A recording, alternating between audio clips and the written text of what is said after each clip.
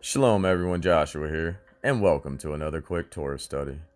Question: were Adam and Eve and all the animals of creation in the beginning actually vegetarians? Well, tag along with me and let's find out. So I'm here on the Orthodox Jewish Bible app in Genesis chapter 1 or Bereshit chapter 1, starting at verse 27. So Hashem created humankind in his own Zalem. In the Zalem Elohim created he him. Zachar and Nekavah created he them. And Hashem blessed them. And Hashem said unto them, Be fruitful and multiply, and fill the eretz, and subdue it, and have dominion over the fish of the sea, and over the fowl of the air, and over every living thing that moveth upon the eretz.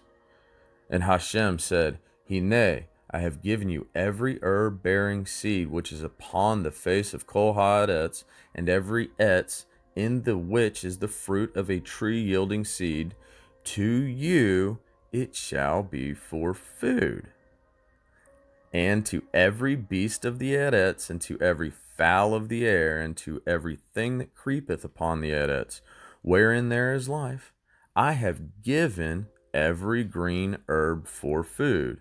And it was so. And Hashem saw everything that he had made, and behold, it was tov miod, and the erev and the boker were yom shishi. Did y'all catch that? It is so incredible that in the beginning of creation, Adam and Eve and all the beasts of the earth and fowl of the air, that the green herb was for food.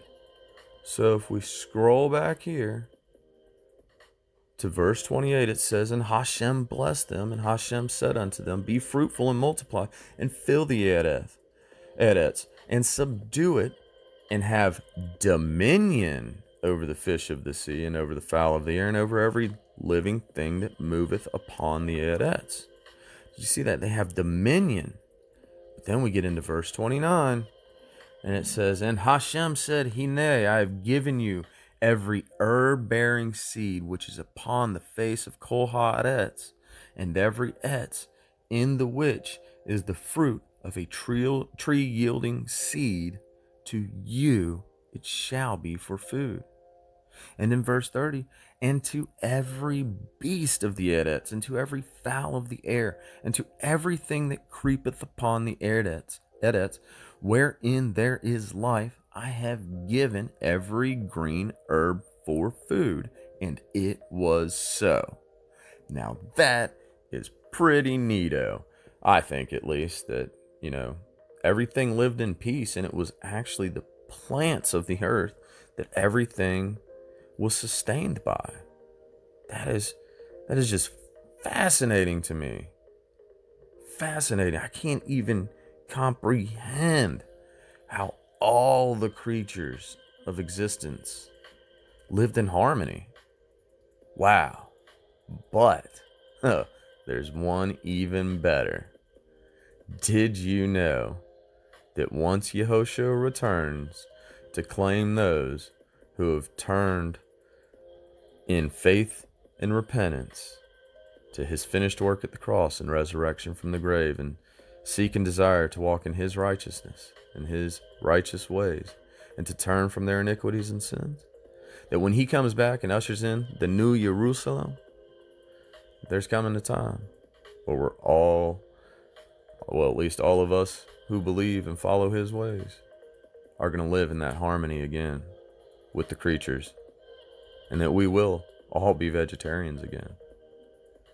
And for that study, you'll have to stay tuned. That'll be part 2. So I do appreciate y'all for tagging along with me on this little study, and I hope and pray that it enlightens some eyes and ears of spirits, and hopefully it'll encourage y'all to keep digging into the scriptures for the truth, because there are just so many fascinating little tidbits like this throughout all the word of Elohim. So again, I implore y'all, repent and believe, and turn your hearts, minds, and souls to Yehoshua, and seek the truth whilst it still may be found. Shalom.